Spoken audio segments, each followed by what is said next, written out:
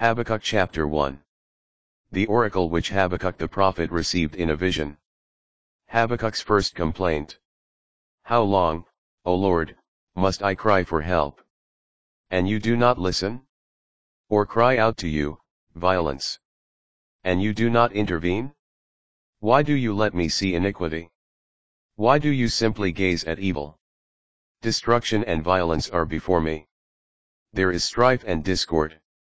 This is why the law is numb. And justice never comes. For the wicked surround the just. This is why justice comes forth perverted. God's response. Look over the nations and see. Be utterly amazed.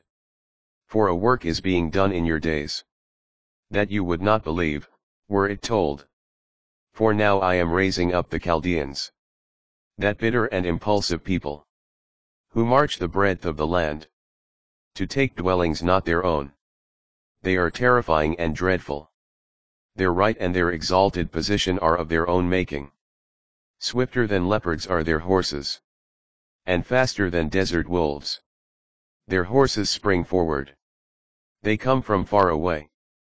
They fly like an eagle hastening to devour. All of them come for violence.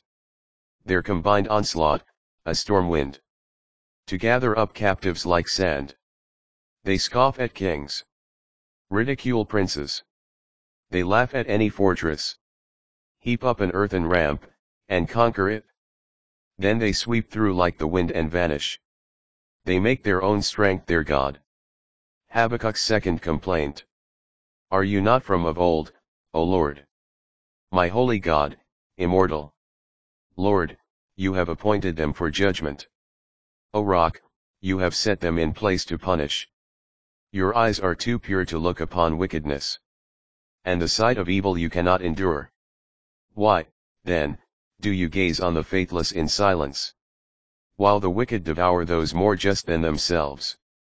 You have made mortals like the fish in the sea, like creeping things without a leader. He brings them all up with a hook, and hauls them away with his net. He gathers them in his fishing net, and then rejoices and exults. Therefore he makes sacrifices to his net, and burns incense to his fishing net. For thanks to them his portion is rich, and his meal lavish. Shall they, then, keep on drawing his sword, to slaughter nations without mercy?